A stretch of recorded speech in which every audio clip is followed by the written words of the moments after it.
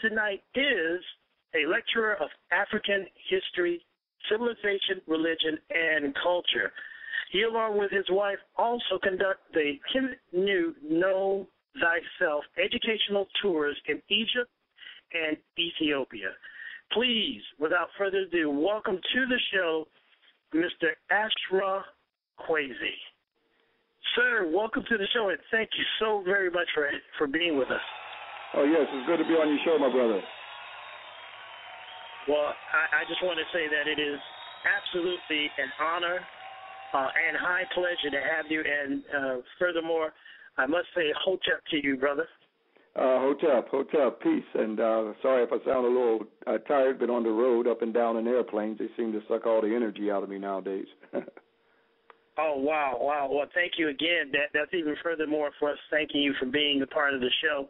And I want to make sure that we do get some key questions out about not only your journey, but what is it that you do and have done for so many years over the decades in empowering and educating and bringing to light so many things that have been unfortunately kept in darkness for too many years. And there are so many things we can discuss today, and I hope our callers will call in and ask some questions of you.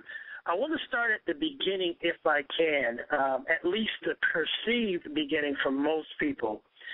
You talk in great detail about the true story of Adam and Eve, and I was wondering, could you just briefly, or in your own words, however you like, talk about the Tree of Life's tale and how it was distorted over the centuries and why? Well, first of all, just to give your listeners on the, as I refer to as a communiversity radio, as Bobby Wright said, this is a communiversity. Anytime we're disseminating information, that's education for liberation, and that's what we're doing tonight.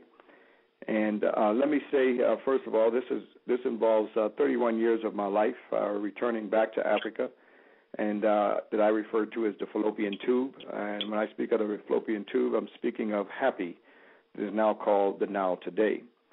Not only the 4,000, approximately 200 miles of the Nile, but also the Blue Nile, also called the Abai, also the Ba'atbar, and in the biblical account in Genesis is referred to as Gilhan.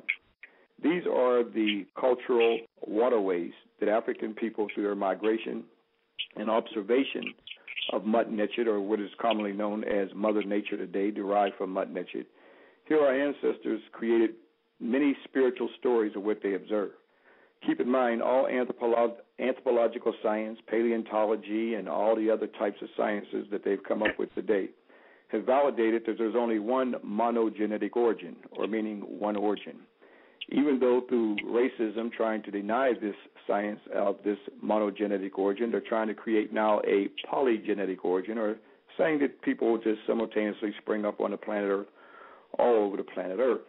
But all sciences have validated that the oldest fossil finds have been in the Adobe Gorge, as well as the Hadar Valley of Ethiopia that we take groups back annually every year. And also what we look at Adultu, that now we see the earliest Homo sapiens sapien, 160,000 years. Here, these are African people, or the first people on the planet Earth, observing these spiritual sciences from the dawn of time. So when we look at this science here, as you spoke of Adam and Eve, this is what we get in the Hebrew account of the first man and first woman.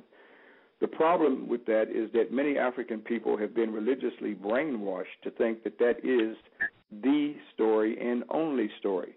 That is not the story, nor is it the only story. African people created these spiritual stories thousands and thousands of years ago. Now, as I said with anthropology, all anthropological science have validated that African people were first, and even when we go to Dickanesh, who Johansson refers to as Lucy because of a Beatles song playing, and they call her Lucy, with her Ethiopian name meaning Dickanesh, that means thou art wonderful. Now, here she is 3.1 million years, as I just mentioned, Adultu, 160,000 years. Now, here we see the first people on the planet Earth. How can we start the beginning of the world in a Hebrew time period from the biblical account of 6,000 years? That should tell African people that African people were already here before this Hebrew creation story. But unfortunately, as I said, this is the only story that we know.